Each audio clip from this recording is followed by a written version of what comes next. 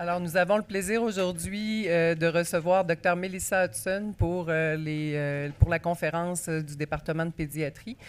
Cette conférence-là lance la deuxième édition des journées d'hémato-oncologie pédiatrique. Nous sommes très fiers de cette deuxième édition. Donc, nous avons la conférence de Dr. HUDSON jusqu'à 13h. Par la suite, à 13h45, il y a plusieurs conférences qui sont prévues cet après-midi. Donc, j'invite les gens qui ne sont pas encore inscrits à aller à l'avant. Il est encore possible de s'inscrire pour assister aux conférences. Donc, et à ceux qui sont inscrits, en fait, vous êtes priés de revenir vers 13h30 afin qu'on puisse commencer à temps.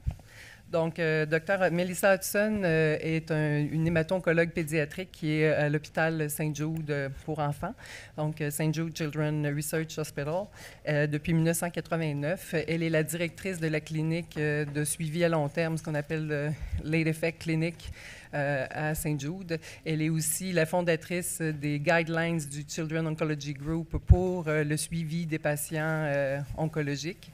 Et également, elle est la cofondatrice des guidelines, des lignes directrices internationales pour les survivants de cancer pédiatrique. Donc, c'est vraiment un leader dans le domaine de l'oncologie pédiatrique. Donc, nous sommes très honorés de l'avoir. Donc, Melissa, we are really happy to have you here. So, thank you for accepting this invitation.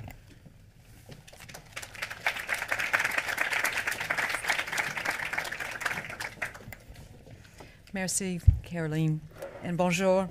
I'm so sorry my French precludes me speaking and giving the lecture in French, so please put up with my English, and I'll try to get us through. I really appreciate this opportunity to have an afternoon session that is focused entirely on pediatric cancer survivorship, and I'm delighted to give the kickoff lecture where I will focus on optimizing health outcomes in childhood cancer survivors. So at the end of the session, I hope that you'll be able to appreciate the prevalence and spectrum of late effects developing after childhood cancer, anticipate challenges to transitioning and implementing optimal survivorship care, identify resources that will help you facilitate high-quality survivorship care, and recognize the ideal standards of survivorship care.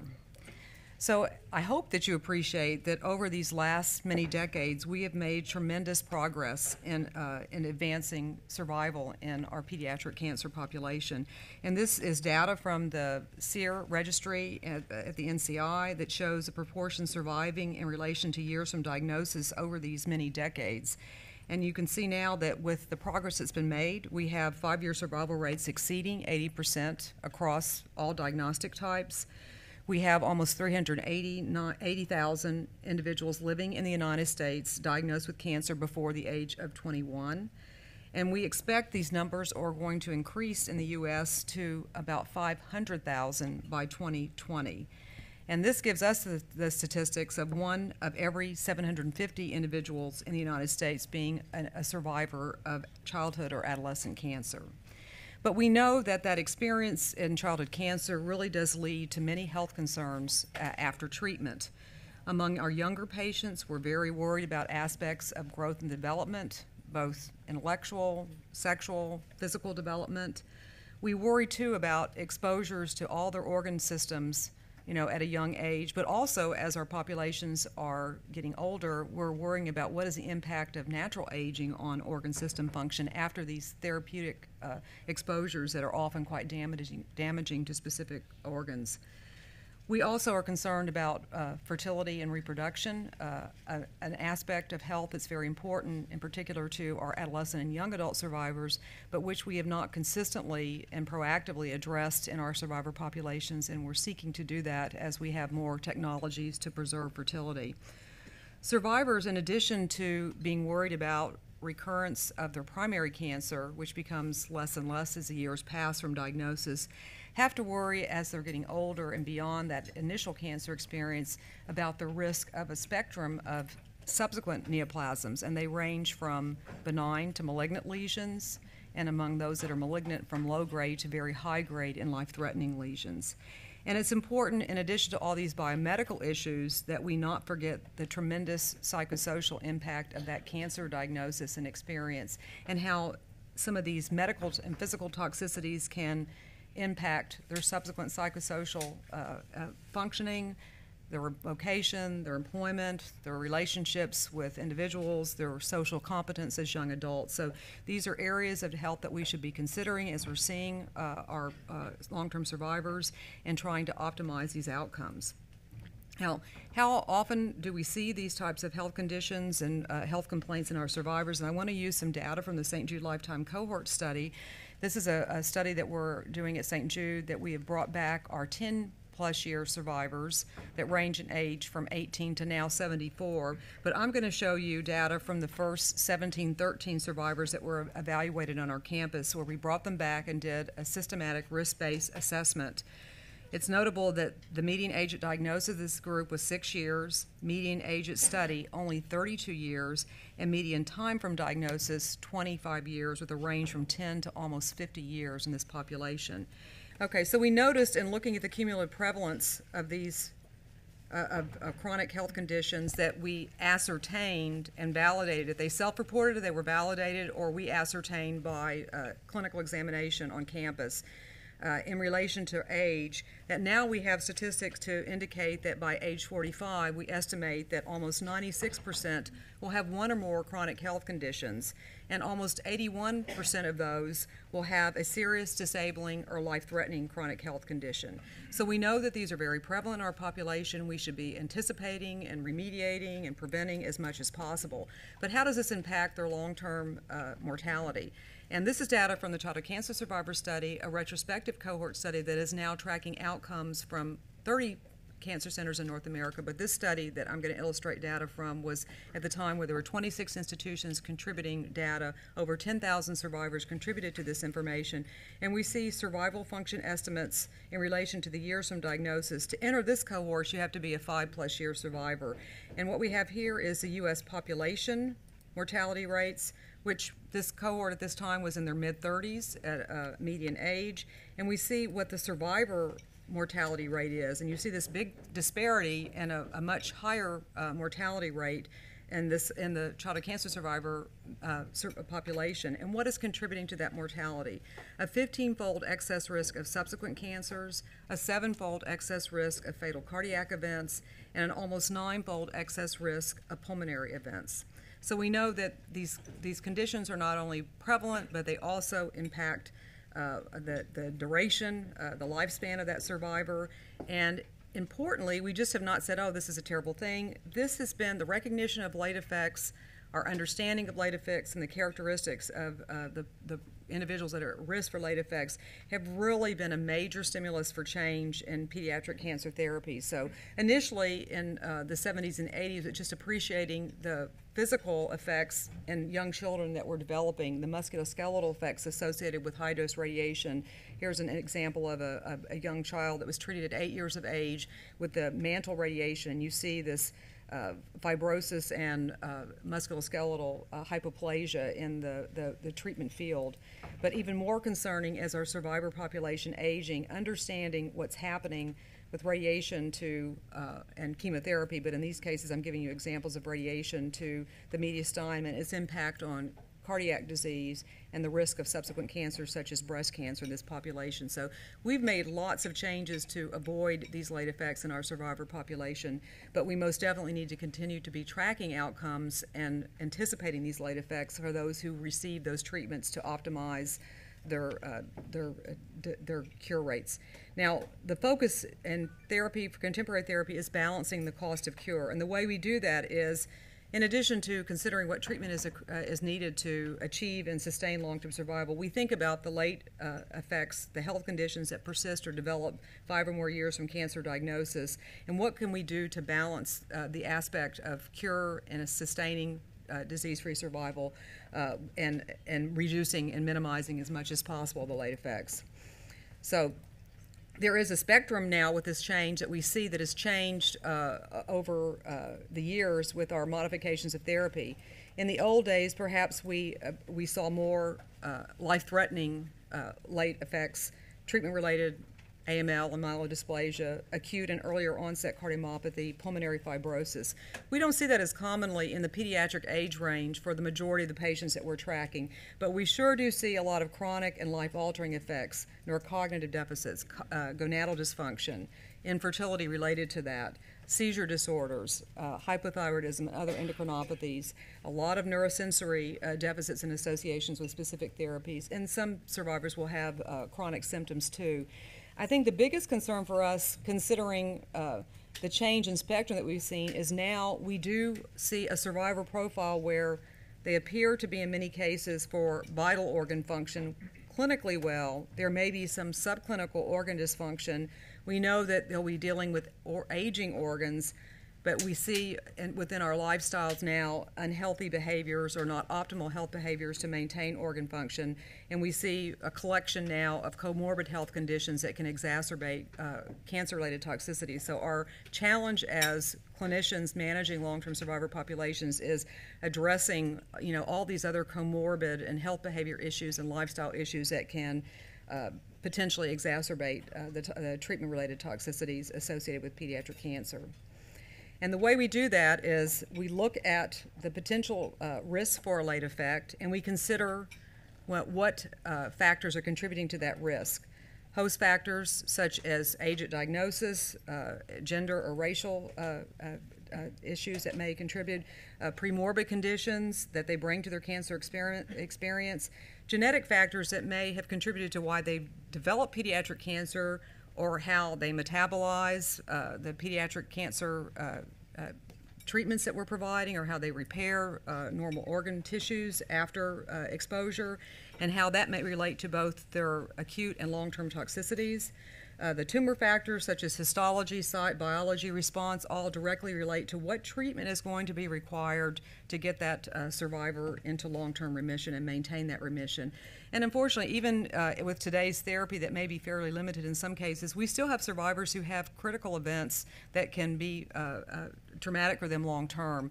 Strokes are serious infections that lend to morbidity that is lifelong. Again, the big issue that we're learning as these populations are aging is what is the impact of our treatments on aging. And when we see our survivors, at that time point, we can't change any of these other factors, but it's important for them to really appreciate the impact that their health behaviors have on cancer treatment-related toxicities. It's the same types of health behaviors that all of us should be considering, and how that may affect our long-term health, but in particular it's important for our survivors to be cognizant that they are more vulnerable in many cases because of their previous cancer experience. So how do we do this effectively? Initially, it's better as we have more access to patients when they're in the pediatric cancer arena at their diagnosis. We're thinking about this, we're considering more, what treatment is needed, how can we risk adapt that treatment, how can we minimize late effects. But what happens is our survivors achieve long-term survival. They are then not being seen very frequently in the cancer center anymore. And that's the critical time for health education, health screening and surveillance, and initiation of risk-reducing interventions. So we have to begin to partner more with our primary care colleagues and find creative ways to stay in contact with our patients, whether it's electronic or mobile health applications that will help us maintain an assessment of their health and ongoing communication about health risk.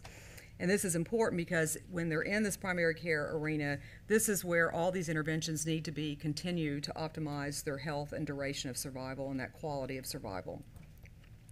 Now we have challenges as these care transitions are occurring and transmitting this information to our primary care providers, and let me address some of those challenges.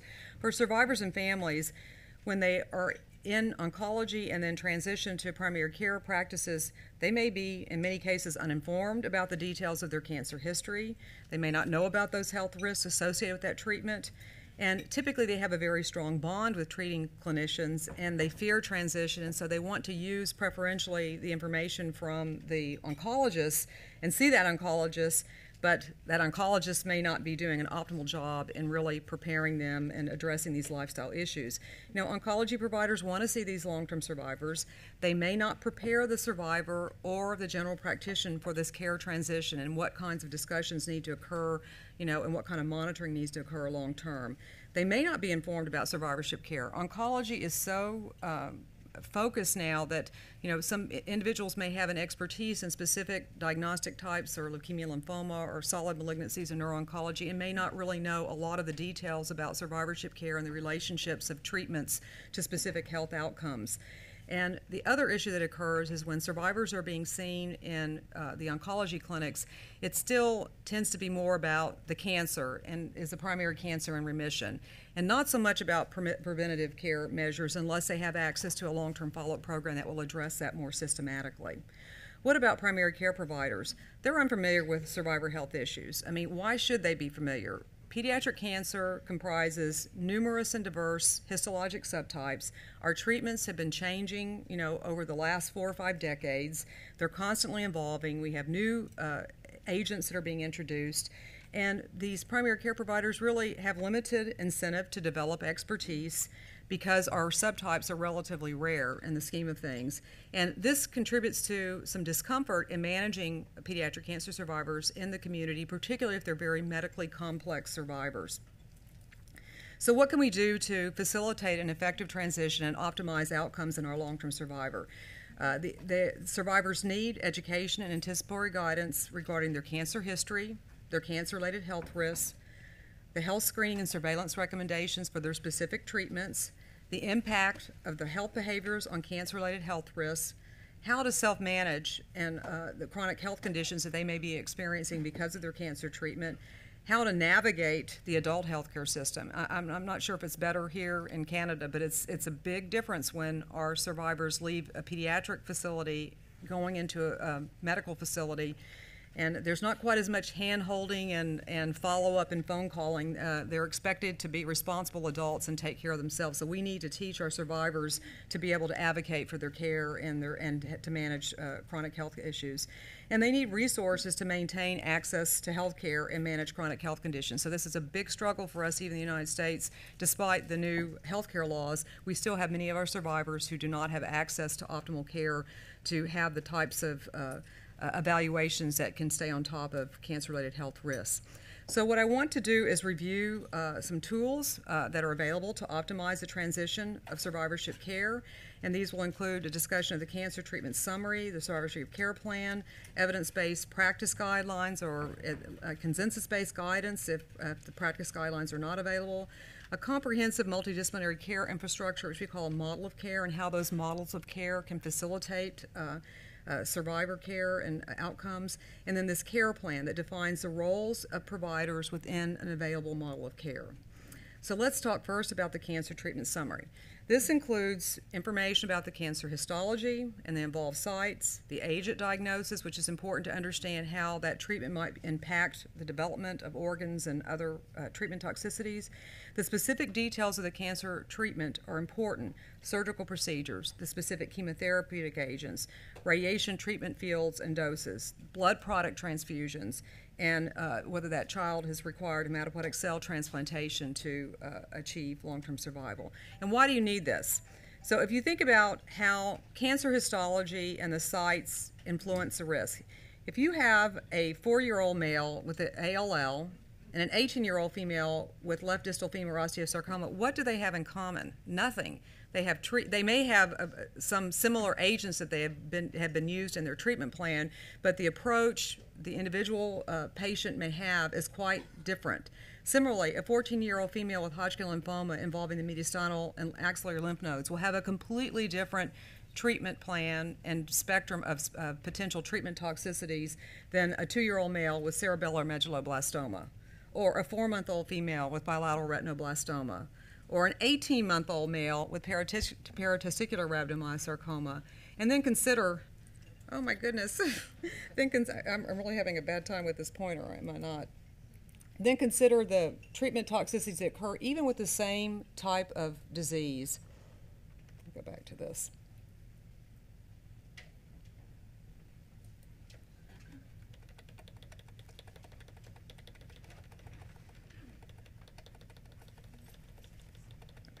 There. Okay, if you have, and this is not uncommon, we have individuals who have the same cancer diagnosis, a 3-year-old male with Wilms tumor of the right kidney and pulmonary mets. Well, that's, even if you thought you knew how a Wilms tumor patient is treated, you may have another one who has a 7-month-old with a disease limited to the left kidney. His treatment will be quite different too. So you have to know these details to be able to anticipate health issues in survivors. Now, you also should consider that age at diagnosis influences risk. We know in tracking survivors that younger patients are more vulnerable to neurocognitive dysfunction after central nervous system radiation. But some toxicities, an older age may put you at higher risk. So here is the risk that we see among females who have been exposed to alkylating agent chemotherapy or abdominal pelvic radiation that can affect ovarian function, because we know that they have the complement of primordial follicles that they're going to have for their lifespan at birth. And we know that when we catch them farther along the reproductive spectrum at older ages, they have a lower complement of primordial follicles, and that will put them at a higher risk for earlier menopause. Specific chemotherapy influences risk too, so you can't assume a cancer patient is going to be at risk for the same things. You know, we know there's there's toxicity profiles that have been very well characterized. For example, anthracyclines such as doxorubicin, daunorubicin have a dose-related risk of cardiomyopathy. We know that glucocorticoids and methotrexate have been linked to bone mineral density deficits as well as other bony toxicities. And bleomycin and busulfan have been linked to pulmonary fibrosis as well as other toxicities. We know that the dose is important to consider in some of these toxicities. For example, here's data from a COG study that looked at anthracycline-related risk of congestive heart failure, and we can see the odds ratio in relation to the cumulative anthracycline dose, and the odds ratio for anthracycline-related congestive heart failure becomes increased once the dose of 100 is exceeded, and then you see an exponential increase when you reach that threshold dose of 250. So it's very important, if we look globally at survivors, this can help us estimate what the risk might be related to a dose exposure. We know that specific radiation fields influence risk too, and it's important to know where that treatment field was and the dose of those treatment fields. So for example, cranial radiation, we have to think about cognitive, motor, and sensory deficits based on the areas that were radiated. We need to think about endocrinopathy potential for any endocrine organs that are included in a radiation field and its potential impact on growth, metabolism, body composition, and reproduction. And the radiation dose is important to consider as well. Here's a childhood cancer survivor study looking at the radiation dose, radiation-associated risk of breast cancer. And here we have the odds ratio in relation to the dose to the breast.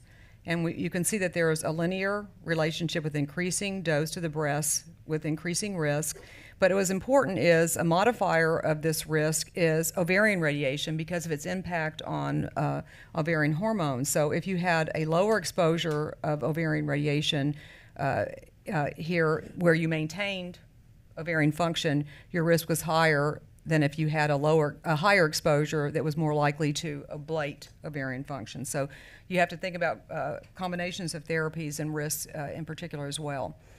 Treatment combinations influence the risk of specific outcomes. If we're thinking about chest radiation, which has been associated with heart valve disorders and coronary artery disease and cardiomyopathy, we have to consider that some of our combination therapies include chest radiation and anthracyclines, which I've already told you has a dose-related risk of cardiomyopathy, but more often we see now this subclinical left ventricular systolic function. And so here's an example again from a Dutch study that is looking at the cumulative incidence in relation to time from diagnosis of treatment-related risk of heart failure. And you can see here is the risk associated with mediastinal radiation therapy. Here is the risk of heart failure associated with chemo only with no anthracycline. And here's a risk of mediastinal radiation therapy and anthracycline. So these two modalities that have cardiotoxic potential need to be considered as a higher threat in those individual patients. And the other thing that's important, and we're trying to understand better these profiles in our aging survivors, is the time from exposure. Because some of the toxicities that we see, they're apparent early on in the pediatric age range as that child is completing, puberty or several years, or even during therapy. So for example, agents like platinum and ifosfamide, those are acute toxicities that we see with hearing loss, renal tubular injury, some of which will persist, and hearing loss almost universally is irreversible in our patients. But for treatment modalities like radiation, brain radiation, or neck radiation, some of these effects are so much more delayed in months to years in presentation with cognitive deficits or endocrinopathy. Now, in the case of specific agents that now have been dose restricted because we know their toxicity profile, like doxorubicin or radiation therapy, we are now trying to understand the natural history of cardiomyopathy and breast cancer and other types of malignancies after these exposures. You know, we have a lot of follow-up in historically treated cohorts. Now we need to track the more contemporarily treated cohorts where the doses have been reduced to understand, you know, what is the time frame, what is the latency or time to onset, when do we begin screening, when can we begin our interventions. And again, I can't put enough emphasis on health habits and their influence of risk. You know, if an individual has had pulmonary toxic therapy such as bleomycin, busulfan, lomustine, carmustine, the nitrosoureas, or chest radiation, we know that smoking increases the risk of lung injury, and we're actually beginning to see some definitive data demonstrating the impact of smoking in our survivors and their pulmonary function in our lifetime cohort study at St. Jude. I think this is one of the most important studies that has been published from the childhood cancer survivor study last year, and this is looking at the contribution of chronic health conditions to the development of heart failure. So again, in this group, this is from the legacy cohort of CCSS, where there were over 10,000 survivors contributing data, and they wanted to look at the specific impact on treatment exposures to a comorbid cardiovascular condition, and is the risk simply additive. And so here, if an individual had hypertension but no anthracycline injury, their rate ratio for congestive heart failure was 34-fold. Anthracycline but no hypertension was 8-fold. Okay, but if you looked at the individuals who had hypertension and anthracycline exposure, you know, an almost 90-fold excess risk, and the relative excess risk due to the interaction of this very common comorbid condition, hypertension, to cardiotoxic exposure was almost 45-fold. So we definitively showed in the study hypertension potentiates anthracycline-associated risk for congestive heart failure. And in the same study, and the citation is here, they model similarly dyslipidemia, obesity, and it really provides compelling data that I share with my survivors as I'm seeing them in clinic to say this is very important for you to be working more closely with your primary care provider and getting these other traditional risk factors controlled. So prevention is extremely important within this population. Even when survivors are doing everything well and they have not developed any chronic health conditions and they maybe have a healthy lifestyle too, we do need to consider and be discussing with survivors at our follow-up visits their family history, because genes and family history may influence risk for some of these conditions, and we need to be anticipating them based on the history that they're sharing with us. Now, attained age does influence risk too, and we've been seeing this pattern across multiple cohorts that some of these cancer treatments appear to produce a clinical picture of accelerated aging. And so many of these conditions that are reported in high prevalence in pediatric cohorts typically are diagnosed in older populations: cognitive and neurosensory deficits, heart failure and heart valve disorders, pulmonary dysfunction, ovarian failure, and cancer. So let me again show you the issue of why this might be the case with the normal ovarian reserve. Again, women are born with the highest follicle count. They actually have it in utero, and then at menarche and across their reproductive lifespan, that follicle count declines, okay, until they have menopause, they reach menopause.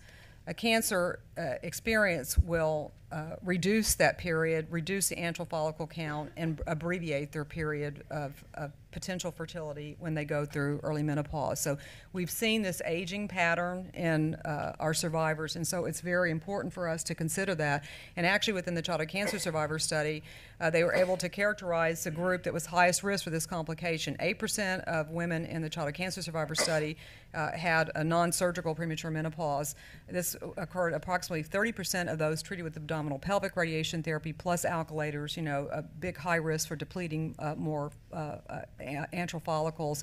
And the independent risk factors in this group were advancing age, increasing radiation dose to the ovaries, increasing dose of alkylators, and a diagnosis of Hodgkin lymphoma. So, you know, our understanding and tracking of survivor cohorts can characterize that profile and help you anticipate and, you know, provide an intervention if they are concerned, if they have a limited period of fertility, have appropriate planning, family planning, or, you know, be proactive about fertility preservation measures if they decide to delay childbearing. Okay, so let's go on to another tool to optimize transition of survivorship care, and that's evidence-based practice guidelines, or consensus-based practice guidance if you don't have, you know, the typical data to do, or high-quality data to do evidence-based practice guidelines. And so I've just showed you that the majority of childhood and adults diagnosed with cancer are going to become long-term survivors. We know that our treatments predispose to excess morbidity that increases the risk of early mortality. And we have all this information in tracking survivor outcomes, you know, over the last 40, 50 years that allows us to link a late effect with a specific treatment exposure, so we can anticipate the health risks. And so we really feel, those of us that are in health outcomes research, that health screening and surveillance will provide this opportunity for prevention, for early detection, and interventions that may preserve that survivor's health. And so survivors and providers need this kind of guidance to be proactive about cancer-related health risks. Now, if you're thinking about guidelines in the scheme of the U.S. Preventive Services Task Force, or, you know, or other government agencies, when they do a guideline, they want to look at high-quality evidence from randomized controlled trials that will link an intervention such as screening and early detection with reduction in mortality. We will never, ever, ever be able to accomplish that in our survivor population. Our numbers are too small. Our outcomes are many years after exposure, you know, when individuals have long since left the population. But we have these very strong signals in you know, in our research showing the exposures and the late effects. So what we did within the Children's Oncology Group, and what other groups have done, is we looked at the evidence linking late effects with therapeutic exposures. It allowed us to identify high-risk groups. And then our screening recommendations have been based on expert clinical experience, trying to balance benefits of screening and the harms and risks of screening, but match the magnitude of risks with the intensity of screening. And so this is a hybrid model that pediatric groups have used, and here's some examples of guidelines that have been published and disseminated from the Scottish Intercollegiate Guideline Network, from the UK ALL group, from COG, and from the Dutch COG. And so these are important resources, but we realized as all of us were doing our individual guidelines in various countries that we really were not optimizing our guidelines, and it was actually confusing because we had some variations on, you know, what our recommendations were.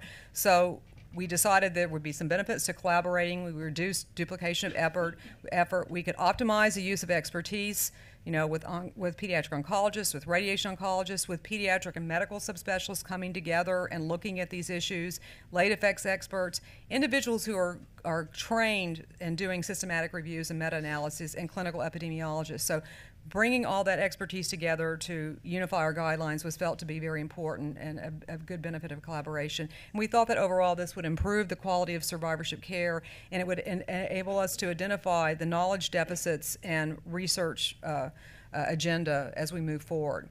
So we actually developed the International Guideline Harmonization process. We have our group now is called the International Late Effects of Childhood Cancer Guideline Harmonization Group. We have a core leadership group that is supervising the process. We have a standardized research process, and we use breast cancer surveillance as our demonstration project. We've established harmonization priorities through a Delphi survey of late effects experts. We've published our methods, and we have education and training resources available at a website that I'll show you shortly. So our progress now is, if you want to look in greater detail, we have a methods paper published. The breast cancer surveillance harmonization has been published in Lancet Oncology, and actually the cardiomyopathy surveillance is in press and hopefully will be available soon. We have several guideline panels in progress. Some of you in the audience are working on these panels, and they're addressing female and gonadal toxicity surveillance, thyroid cancer surveillance, and second CNS tumor surveillance.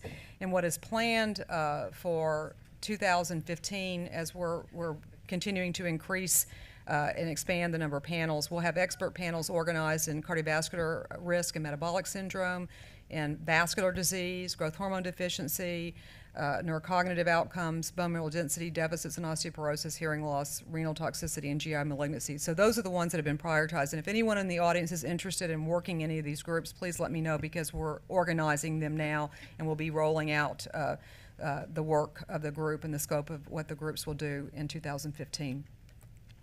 This is a website. There's some training materials and other information available, so I think you'll have access to the slide set, and please do go explore that, because it's meant to be available for everyone.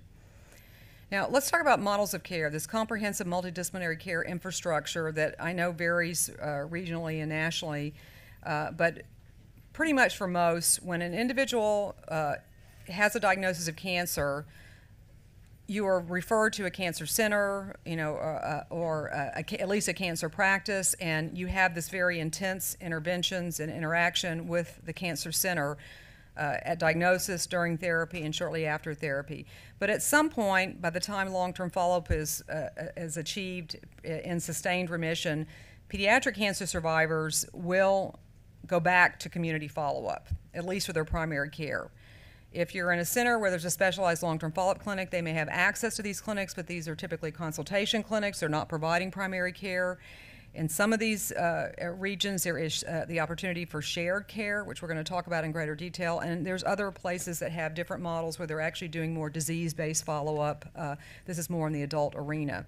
But we know that practicalities are going to lead our survivors to go back to their, and it's appropriate, they should go back to primary care. Okay, so let's talk about this models of survivorship care. If you're in a cancer center long-term follow-up program, it's been the backbone of care for pediatric survivors. They see a limited number of these programs will actually see adults. They typically have to dismiss them. They're consultations only. They're invariably based at a children's hospital or a cancer center. There's typically a multidisciplinary team that addresses both medical and psychosocial issues. The core components of these programs are giving that survivor a care plan and delivering risk-based care, that assessment of what their health risks are, and particularly based on their previous treatment.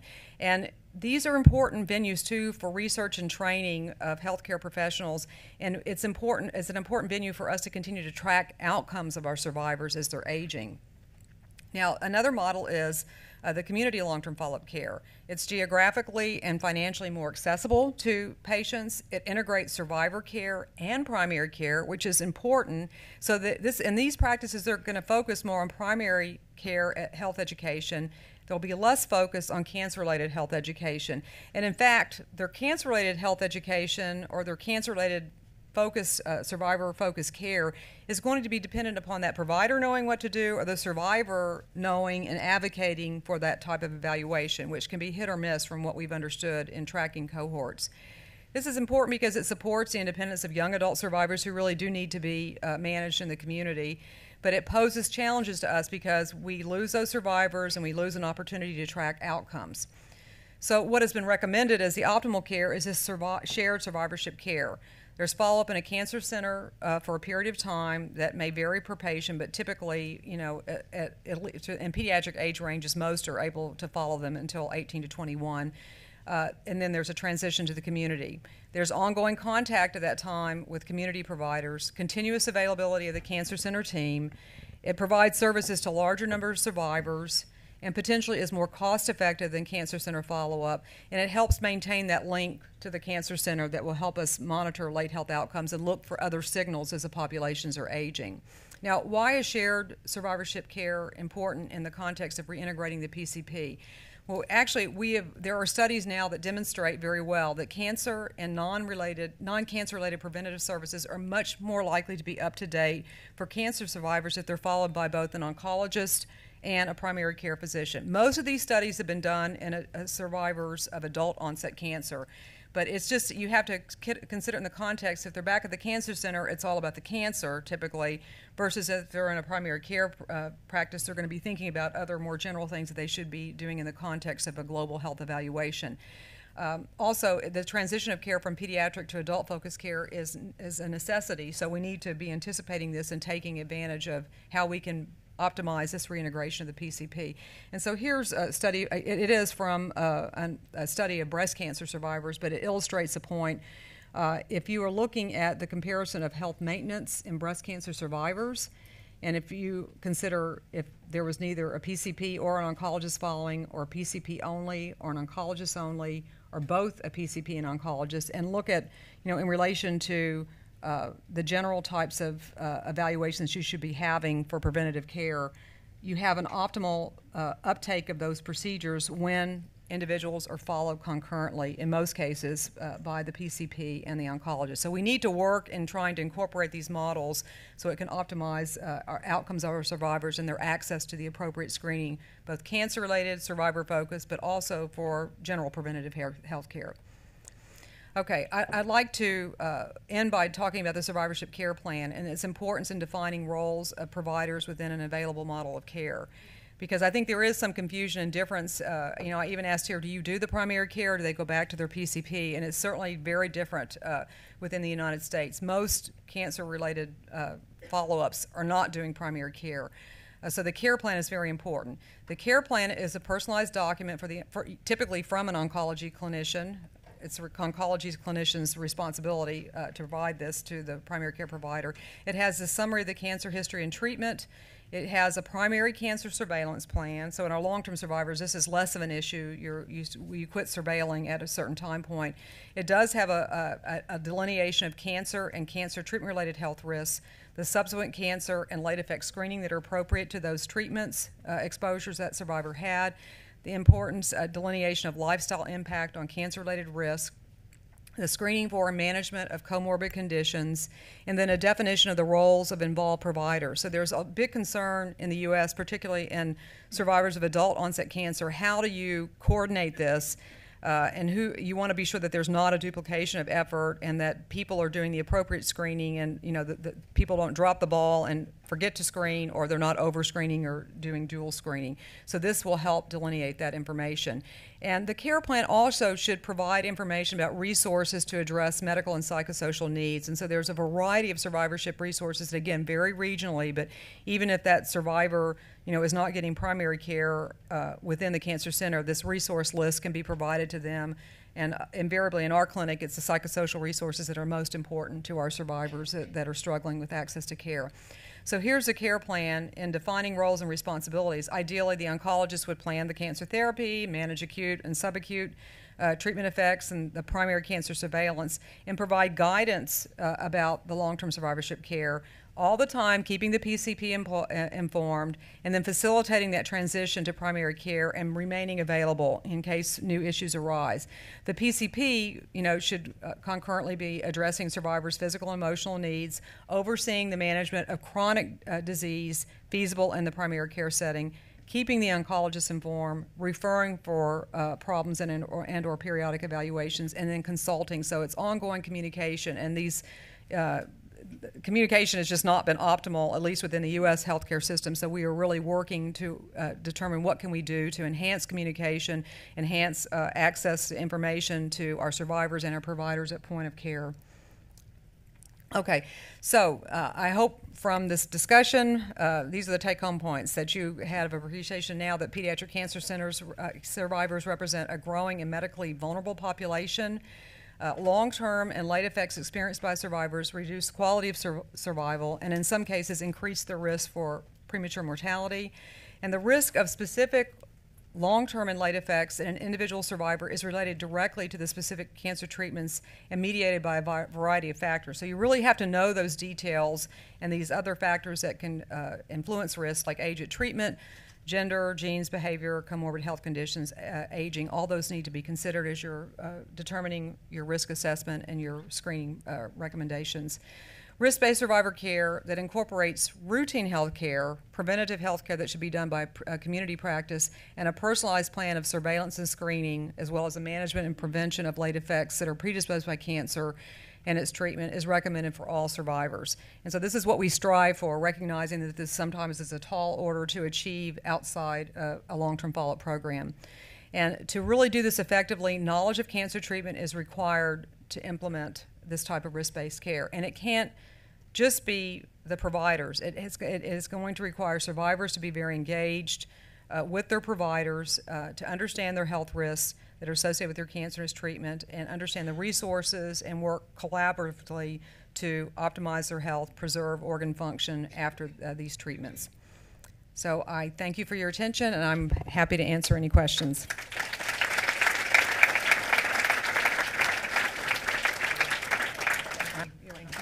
Thank you very much.